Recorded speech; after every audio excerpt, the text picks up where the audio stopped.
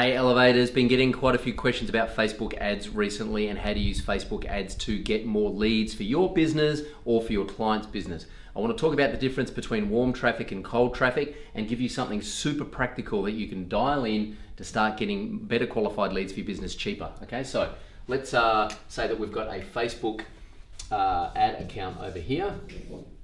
What most people do, and let's just label these pages here so we've got some kind of context, right? So this here is I'm going to call this a conversion page. Now that could be a sign up for a free training webinar, a sign up for a checklist or a download, or it could be a sales page for a product if you're selling product on e-commerce.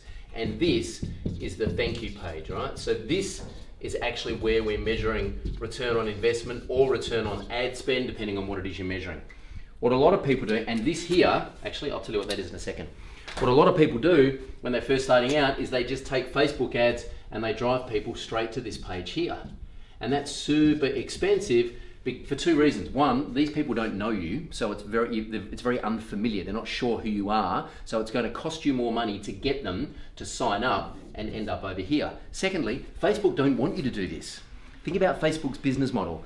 Facebook make money out of you clicking on ads. If you click on an ad and leave their platform and go to a website, they've lost you. So you're going to pay a premium as an advertiser to drive people out of Facebook onto your own website. So what do you do instead? Well, let me rub out. Actually, I'll leave them there. Let me just use the red arrow for warm. What you do instead is you send your cold traffic to either a video on Facebook. These are super cheap, like 1 cent per view. The reason is you're not asking people to leave Facebook, so Facebook rewards you for keeping people in the platform, and it's video content which is super engaging. So you can typically get a video view for 1 cent, or you send people to super helpful content. Now that's going to be cheaper than that, not as cheap as that, but definitely cheaper than here, okay? So you send people over to an epic piece of content. Now, and it's got to be helpful, super educational, positions you as the authority, and shows that you know what you're talking about. Now, once people have seen this, you drop them into what's called a custom audience based on the fact that they've already seen this content or this content. They'll end up in the same custom audience, right? Then what you do is you just promote this page here to the people who are in that custom audience in Facebook. So the only people that see the ad for this page here are people who have already seen that or this.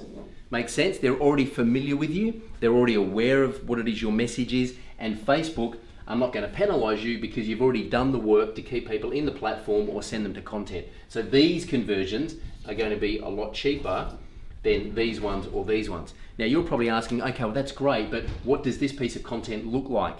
As elevators, you have access to the blueprint, and through that program, you will have learned the importance of niching and your sweet spot. So what I would do is I would take your sweet spot and I would ask yourself, what is the number one thing that we help our clients with the most? Use the Pareto principle. What's the 20% that we do that delivers 80% of the value? And I would be producing videos for Facebook and some content here to warm that audience up, and then use that custom audience that have already seen this content and promote them to here, which is generally a strategy call or your project application or some kind of free training so that we can start a conversation with them. Hey, I'd love to hear your questions, comments and feedback underneath this video. Let me know how we can help more. I look forward to seeing you in the next video. Until then, I'm Troy Dean. Go Elevate.